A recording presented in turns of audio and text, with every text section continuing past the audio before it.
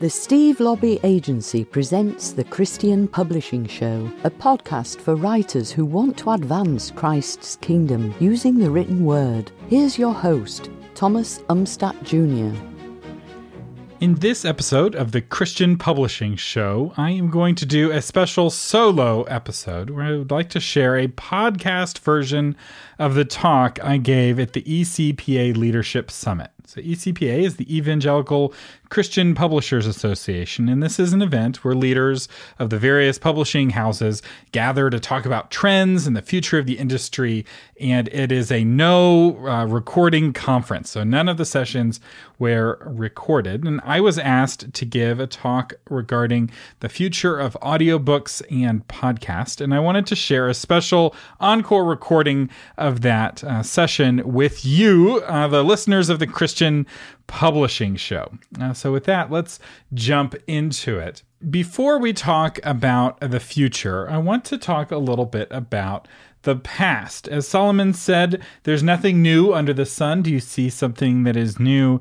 Really, it is old. The title of this talk is How Everything Has Changed and Nothing is New, the Future of Audiobooks and Podcasts. So, where did we come from?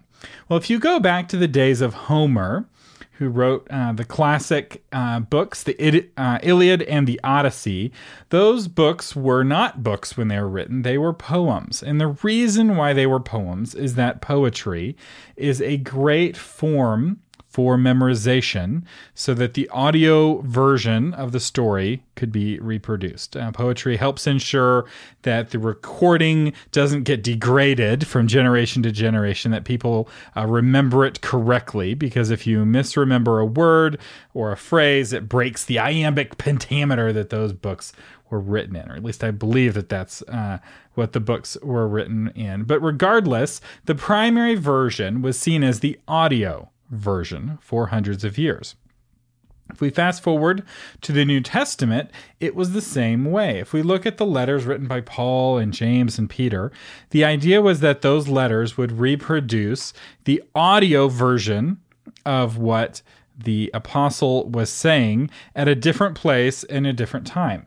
It's even mentioned in the Bible. James 1:22 says, "Be doers of the word, not hearers only, deceiving yourself." So you could imagine the book of James was like an audio cassette, where the purpose of the document was to reproduce that audio version, and the assumption was that people would listen to it. In fact, one of the things I learned at the talk, somebody came up to me afterwards and said, reading requires different parts of the brain, and in fact, people, when they read in these days, even the reading was done out loud. So the whole purpose of reading was to create the audio version so that you can hear it. In fact, St. Augustine marvels at this monk who also became a saint, who was able to read silently. His eyes just glanced upon the page and he received illumination. And this was this shocking thing that somebody could read silently. Books were loud experiences. And of course, along comes the printing press, and it changes the way that we interact with books. Suddenly, everyone in church can afford to have their own copy of the Bible. But here's what's interesting. Even so, most churches on most Sundays still include someone reading a passage from the scriptures out loud. Why? Why not just have everyone turn to a certain passage and read it silently? There's something special about the spoken word and encountering books in their original audio format. Now, what happened, though, as more people got books, is that the reading of books and the ability to read silently transitioned from something that was rare and like astonishing. It was like a feat of, an amazing person in the reading Olympics is able to read silently. Suddenly everyone who can read silently. And the way that stories were told changed as well. The idea of where the story was encountered is not through the ears, the normal way, but through the eyes, this new, different way of doing it. Poetry changed from a memorization tool to an art form. in reading transformed from a loud activity to a silent one. Although what's interesting here is that the desire to listen to books never went away. In fact, many of us first fell in love with books while listening to our parents read them to us as children. So the reading aloud of books, the listening to stories through our ears, has always been a way that we've encountered stories from the earliest days until the present. Now, the cassette tape gave us the ability to listen again. For the first time, you can hear C.S. Lewis in his own voice, in his own incredibly thick British accent, present the material from the Four Loves, and you can hear him in his own voice. This is a step up from having somebody else read the words of Paul, but not the voice of Paul. Suddenly, the performance itself can be preserved. And cassette tapes were really a great format for audiobooks. They held up to 2 hours of audio, and they picked up where you left off. So you could listen in your car, you could pop out the cassette tape, you could take it into your house, pop it in, pick up the story right where you left off. You could then take it out of your home stereo system, put it in your Walkman, continue the story. The story could follow you around. Then came the dark days of compact discs. CDs were inferior to cassettes for audiobooks in pretty much every way. They held less audio and they didn't retain your playback position from device to device. If you took the CD of your audiobook home and put it in your stereo, suddenly you're back at chapter 1. Which was terrible, or chapter 7, because you needed so many CDs. So a book that might fit on 2 cassettes might need 4 CDs to play. And not only that, but producing 4 CDs was more expensive than producing 2 cassettes. Significantly more expensive, which meant the cost of audiobooks went up. It's not uncommon in the days of CDs for audiobooks to cost $30, $40 for an audiobook. And this actually is a justified expense based off of how expensive CDs are to produce. And I know this intimately because I started an audiobook production company when I was in college. It was my first business. It was my business plan for my entrepreneurship class. And I actually launched this business. We sold products to customers. We went to trade shows. And it was all based around making CDs. And I know intimately just how expensive and time-consuming it is to have, a dozen CDs for one book. It's just a mess. Then along came the iPod. Now, the iPod was magical when it came to audiobooks because one iPod could hold an entire library of books. A Bible that filled 79 CDs could fit on a single iPod.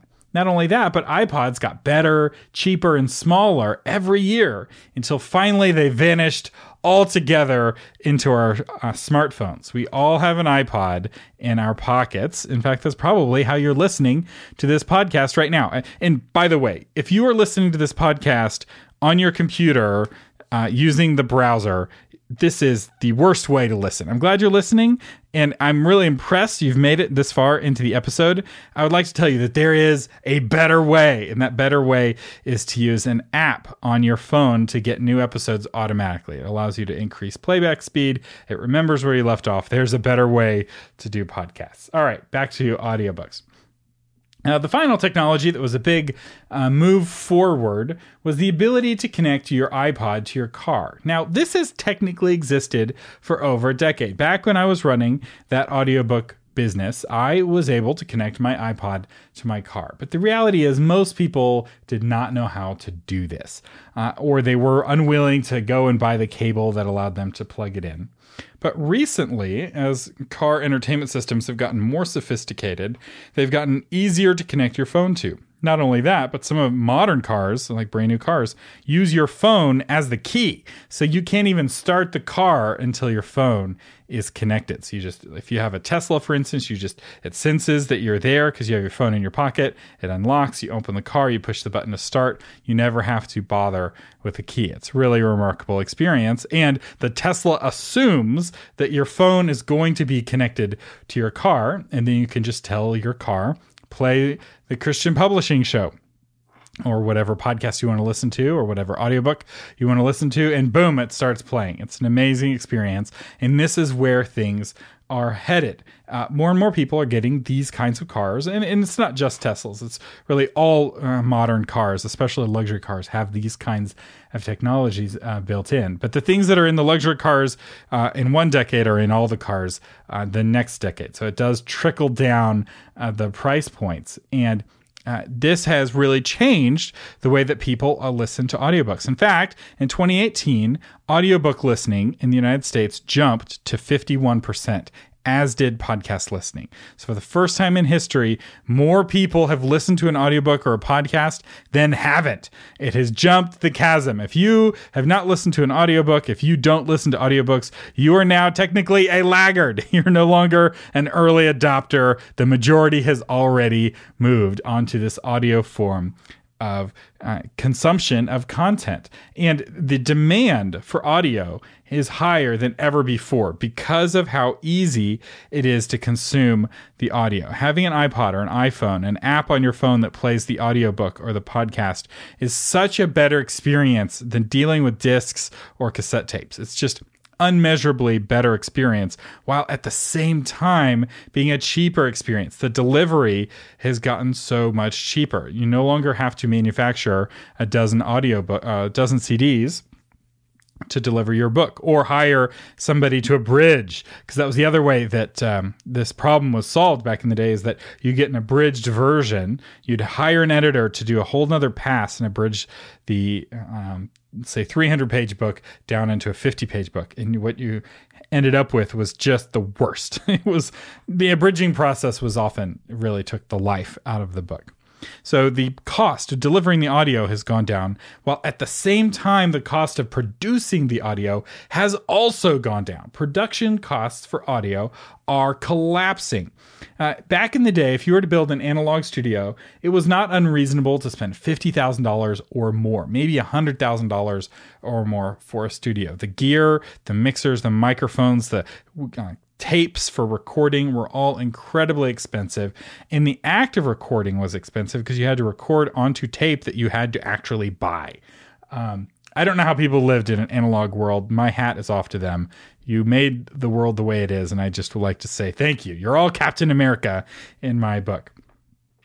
But then digital studios came down, and suddenly instead of spending $100,000 for a studio, you could build a good studio for $10,000. But then home studios came around, and for as little as $150, you can sound very similar to that far more expensive sound. In fact, for $1,000, you can be nearly indistinguishable.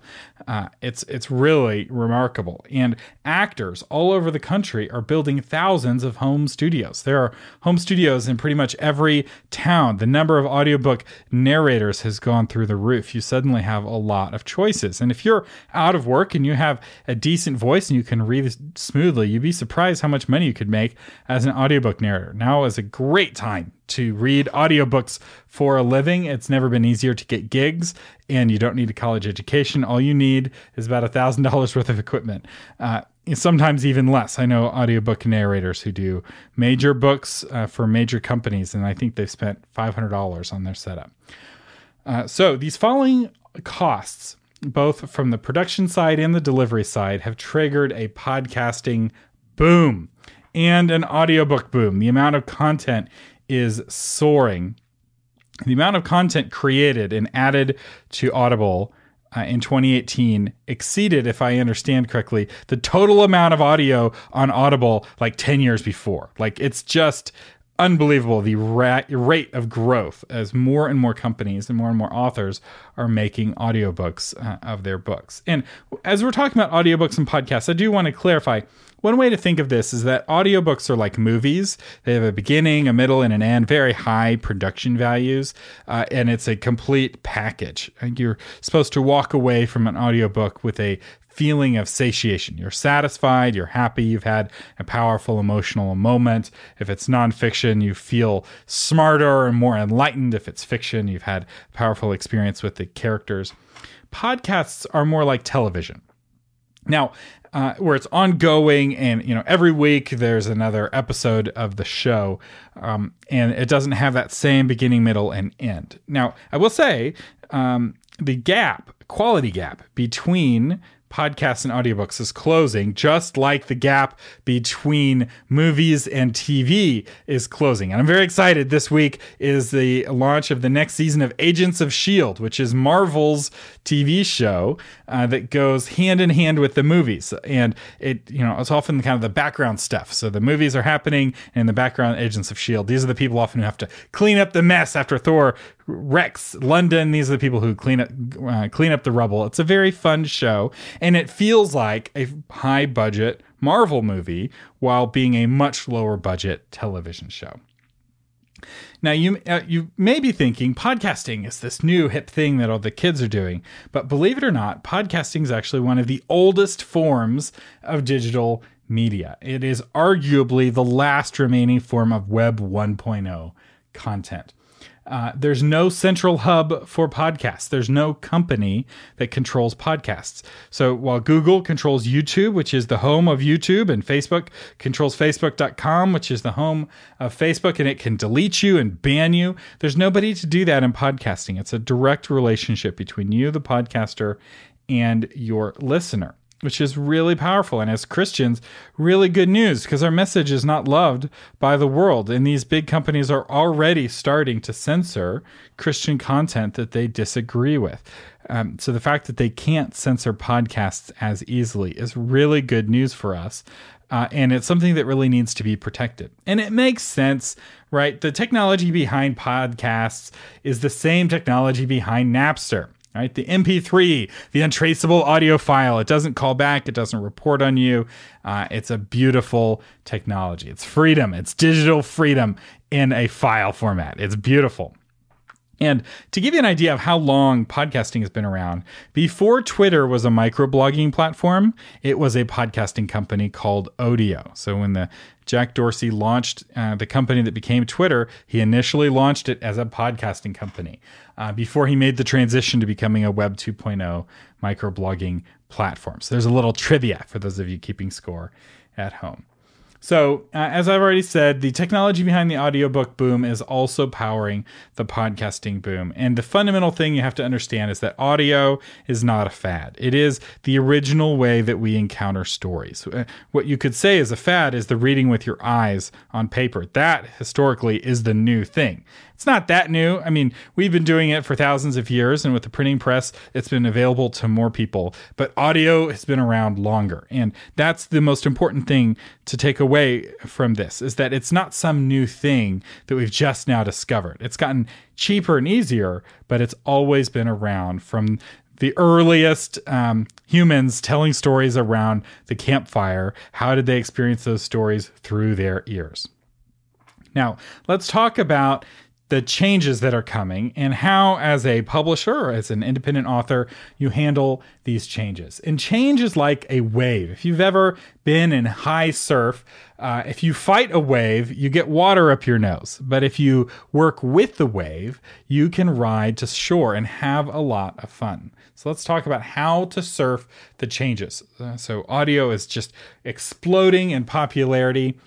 There is the growth year over year. Is just astounding. We're talking 20 to 30% growth every year. So we went from audiobooks being $1 billion business 5 or 6 years ago to being a $2 billion business, over $2 billion business this year, and likely going to be a $3 billion business soon. So in terms of pie, the audiobook pie is growing at a rapid rate, as is the podcasting pie. So here are my 5 suggestions for handling these changes into the future. And the first is to publish every book in audio. So for those of you listening who are publishers, you're either an independent publisher or you publish your own books. If it's worth it to publish a book, it's worth it to publish it in audio. And some of you may be saying, oh, but it's too expensive. I can't afford it. And in response, I will say the system you have is perfectly designed to give you the results that you are getting. And if you have not experienced the falling cost of audiobook production, you've got to change something. You got to, if you're insourcing, you need to outsource. If you're outsourcing and you're not happy with that, you need to try licensing. If you're licensing and it's not working, you need to perhaps try producing it yourself, but outsourcing the production. There are a lot of ways to bring the cost down. And if you haven't looked into it and you're still paying the prices of 5 years ago or the prices of 10 years ago, all of those cost savings are being made by the person selling you the service. The person you're giving the money is laughing to the bank. You could be laughing to the bank if you're willing to make some changes. And I will say, for those of you who are authors who are listening, it is critical that you negotiate the audio rights effectively for your book. And this is where having an agent really comes in to play. And for agencies, I recommend the Steve Lobby Agency. We have a lot of excellent agents who know their way around audio. But the most important thing I will say when it comes to audio is to either negotiate that they will for sure make an audiobook, which is the best case scenario. If they publish your book, they publish their audiobook. But if they don't, it's critical that you negotiate that those rights to the audiobook revert back to you so that you can make the audiobook. Because you can actually, believe it or not, make an audiobook for free at acx.com. It will match you up with a narrator. They audition. You get to pick your narrator. The narrator gets half the money. You get half the money, and you pay nothing, and you have an audiobook. So making an audiobook is very cheap and easy for you as an author, but only if you have the rights. What happens especially with poorly negotiated publishing deals, if you don't have an agent, this is very easy to happen, where the publisher has the rights to your audiobook without the requirement to do anything with those rights, which means that your book is stuck in audiobook purgatory, where you are legally prohibited from making the audiobook yourself, and you have no ability to force your publisher to make an audiobook for you. That is what is to be avoided. There's no reason for that in 2019 for a book not to exist in audio. This market is growing too quickly. The costs are falling too fast. There's just no reason for it. It would be like not publishing your book as an ebook. It's just like, why? You're leaving money on the table. All right, the second thing to do as a publishing company is to equip your authors to go on podcast tours. So just how TV and audio help promote each other, right? If I'm a big fan of Marvel's Agents of S.H.I.E.L.D., the likelihood of me going and seeing the latest Avengers movie or Spider-Man movie is very, very high. And it's the same with people who've heard your authors on podcasts. The likelihood of them going to buy a book is very high. In fact, podcast listeners consume, I think, twice as many audiobooks as non-podcast listeners. They're just a huge audiobook consuming population. And I will say, as a podcaster, I don't like having guests on my podcast who don't have good audio. You'd be surprised how little it costs to have halfway decent audio. So for $25, you can get the Logitech H390 USB headset. And I'll have a link to this headset in the show notes, so you can click and get exactly the right headset on Amazon. This is a USB headset. It plugs into your laptop. And the fact that it's a headset eliminates echoes. So if you've ever been on a conference call and somebody had an echo, the reason they had an echo is that they were on speaker, and the audio was coming out of their computer and back into the microphone on their computer. So when the speakers and the microphone are on the same device, you almost inevitably get an echo, which creates all kinds of audio problems. You get the same problem actually at live performances, except that audio loops back, faster and faster until it turns into, within seconds, a high-pitched whine. So if you've ever heard the speaker scream at you, it's because somebody got a microphone too close to the speaker. So that's some free audio production tips. Now, this headset is good. It's not great. And I'm going to talk about better equipment in the next tip. So tip number 3 is to help your authors start their own podcasts. Or if you're wanting to get published, starting a podcast can be a great way to build a platform and build an influential audience. People who listen to podcasts make more money, they're better educated, and they're more influential. So when somebody tells me they're not a podcast listener, I know that they're in a statistical group that is less influential, less wealthy, and less educated. It doesn't guarantee that they're those things, but statistically it means that it's very likely. If you don't know how to listen, how can you learn? If the only way you know how to learn is by reading with your eyes, you're really limiting your ability to learn. Which is, I think, why the people who listen make more money, because hopefully they know how to read too. Some people can't, right? They can't see, or they have reading challenges. but the people who can listen have a huge advantage. So starting your own podcast, very, very valuable and has never been cheaper or easier. When I was a kid, I started my first podcast in 2007. And we had to chisel our MP3s on stone tablets. It was so hard. The recording was so difficult. Interviewing somebody far away was such a hassle. I had to loop the audio through this software called Audio Hijack Pro. I had to hijack the audio from Skype and loop it through, and it was just so complicated. And it has gotten so easy now. The microphone, though, that I recommend, if you're going to do lots of guest interviews or if you're going to have your own podcast, is the Audio-Technica ATR 2100 USB microphone. What I like about this microphone, first off, it's only $70, so it's very cheap. And two, it sounds amazing. You would be stunned how many podcasts you listen to that use this microphone. But the third is that it can plug directly into your computer, so it's the only equipment you need. Or you can plug it into a mixer. It has both plugs on it, which means it can grow with you as you grow your podcast, which is very exciting. Now, the second thing you need to buy are a good pair of headphones so you can isolate the sound around your ears. If you're going to have a big microphone in front of you, you have to isolate that sound. You can't listen through earbuds or, God forbid, your laptop speakers, because you're going to create a terrible, terrible echo. And the software ways of eliminating this echo reduce the quality of the audio significantly. So the headphones that I recommend are the Audio-Technica ATH M30X headphones. These are great headphones. They're a little pricey, but they'll help you in editing, and music will sound amazing in them. So here we're at another $70. And then the third thing I recommend is a scissor arm, and I'll have a link to one of these in the show notes as well. This is about $20, and this allows you to have the microphone on your desk and you just kind of pull it down and put it right where you want it. And this helps protect you from shocks and bumps becoming booms on the microphone. I have one of these, and it helps reduce booms. I'll jostle my microphone to give you an idea of what this could sound like. So that's the sort of thing that if you don't have one of these arms can show up in the audio quite a bit. And I'll have links to all of this gear in the show notes. There'll be affiliate links. So if you want to help us out, click on one of those links and Amazon will send me a little something for sending you there. Some of these will be affiliate links. Some of them will not. All right. So the fourth tip is to cultivate an ad network of mid-tier podcasts. A big reason behind Audible's success and why it became the dominant audiobook player is not because, I believe, Amazon bought them. I believe that they were successful, and that is why Amazon bought them. Amazon didn't buy some broken company to make it successful. They were already successful. And what was the secret of their success? Advertising on podcasts. This is one of the most powerful advertising tools. This is why the Christian Writers Institute sponsors the Christian Publishing Show. It's because this is our audience, right? If you're the kind of person who's going to listen to a podcast about learning how to write better and about the industry, the likelihood of you wanting to take a course that's $10 or $30 on how to become a better writer is very, very high. And so it's a great combination.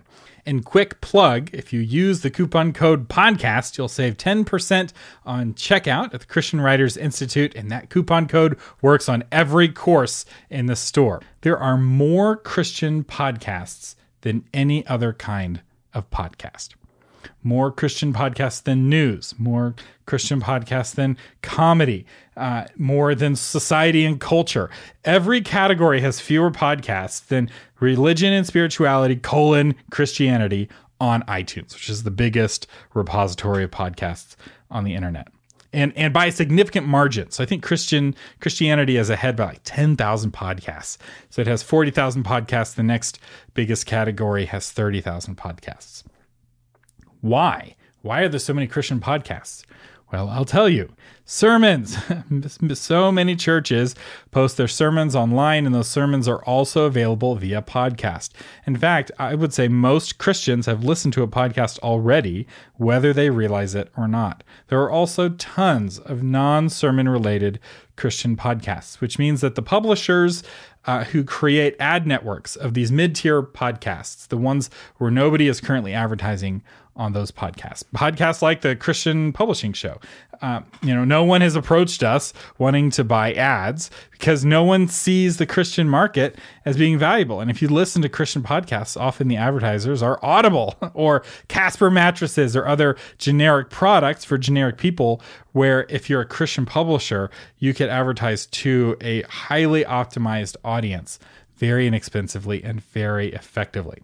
And I will say, after I gave this talk at the ECPA Leadership Summit, several people came up to me with plans of making these ad networks. So I will not be surprised if come a year from now, there will be several rival ad networks of podcast networks that you can advertise on. Some of them will be proprietary to publishing houses. So Acme Publishing has their own network of podcasts that they buy ads on, whereas some of the others may be available for anyone to buy ads on, and they will help match you or match your book with podcasts that are a good fit. That's all I can say. It's all speculation right now. Nothing has happened. I just gave the talk a few days ago, but I talked with several people who had some very cool ideas.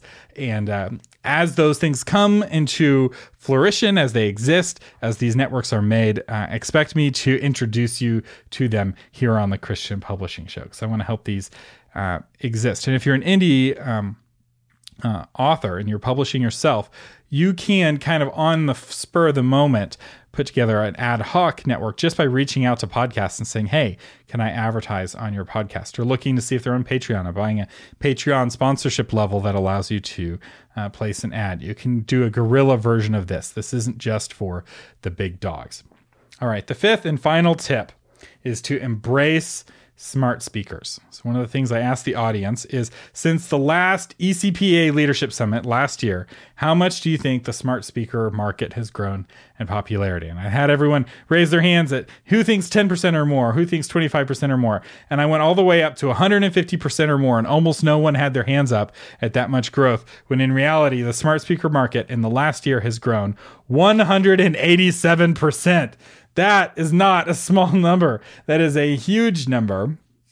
And it's the fastest growth curve we've ever seen for a consumer electronics device, for a consumer electronics product. Faster than televisions, faster than personal computer, faster than the internet, faster than iPods, faster than iPhones, like smartphones. The adoption of smart speakers has been significantly faster than smartphones. The adoption is just super crazy high. And now, the people who don't have one yet often cite privacy concerns, like, oh, I don't want Amazon listening to what I say. And yet often those exact same people have Hey Siri or Okay Google set up on their phones so that their phone is listening to them all the time, not just when they're at home, but everywhere. There's nowhere that they go that they don't have a big tech company listening to them. So at that point, it's just a matter of who do you trust more, Amazon or Apple. Now, I will say I turn off Hey Siri. I don't have that feature turned on because I don't want my phone constantly recording everything I say. But if you didn't change it in the settings, if you just click next a bunch of times and you set up your phone, there's a very good chance your phone's already listening to you. So those privacy concerns are mostly media hype, right? The media is hyping privacy issues relating to Amazon's Echo. They're not hyping privacy issues relating to Siri or to Google. And because of that, the fear is around the home speakers. One of the things I recommended to everyone at the summit was to buy an Echo Dot. They're $30. I'll put a link in the show notes, an affiliate link, if you want to get one. Chances are, statistically, you already have one. But the reason I recommend getting one is to start to understand how these speakers are changing the world and how people are starting to engage with content more via audio than they are via text. And also, you can buy audiobooks with your speaker. You can tell Alexa that you want to buy a speaker, and suddenly, you can tell Alexa you want to buy an audiobook, and she buys you an audiobook. You can have her play you an audiobook, and suddenly you're listening to an audiobook all right there on your smart speaker. So to get an idea of where the world is headed so that you're not collapsed by the wave, consider buying a $30 Echo Dot just to play with it, just as a toy. If it makes you uncomfortable, you can unplug it. In fact, you can return it. I think Amazon's got a 30-day return policy. So you can just get it for 30 days. And if it freaks you out too much, you return it and cite privacy issues. But my guess is that you're going to want to keep it because of how useful it becomes. We control our house with our Alexa device. We get the weather and the news sometimes. The point here is that you can do a lot of really powerful things with your Echo. It's a very powerful tool, and it's a powerful book selling tool if you want to use it. Again, this is all optional, but you'd be surprised how powerful it is. And it's not just useful for audiobooks, it's also useful for podcasts. People listen to podcasts on their smart speakers. Especially short form podcasts can get added to Alexa's flash briefing. So you get your weather, you get the traffic to work, you get the news, and you get your short podcast. And I will say one of my clients, my podcast production clients, Mary DeMuth's Pray Every Day podcast is incredibly popular flash briefing. People will add it as their flash briefing and listen to her daily prayer during their flash briefing. So it's a very powerful tool in that regard. So the final story features the president of the Evangelical Christian Publishing Association, Stan Jantz, who listened to the podcast episode Building a Story Brand, where that's hosted by Donald Miller, where they interview Ian Cron, the author of The Road Back to You. And Stan was so impressed with the podcast that he went out and bought the book and started recommending it to other people. A few weeks later, he happened to be talking to Corey Verner, the founder of ChristianAudio.com, and Stan asked Corey if the Story Brand podcast had impacted sales, and Corey was like, oh yes, that book is now our #1 best-selling audiobook, and according to Corey, he had no doubt that the podcast was the primary reason. And so, if you want to be able to hit these kinds of numbers and really surf the wave into the future and be a part of this growing trend of more and more people adopting audio like they did in times of old, I encourage you to embrace podcasts, subscribe and listen to podcasts, and get your books on audiobook, and perhaps even listen to some books on audio. I hope this has been helpful. It's ended up being an expanded edition when I didn't have a tight time window. I kept going and going, but hopefully this has been helpful. And I encourage you, if you haven't already, subscribe to get new episodes on your smartphone. The app that I recommend is Castbox. It works on Android and on iPhone. And it allows you to easily and quickly subscribe to podcasts like The Christian Publishing Show. Thank you so much for listening. Thank you for listening to the Christian Publishing Show. For more information and to get episodes delivered to your phone automatically, visit ChristianPublishingShow.com.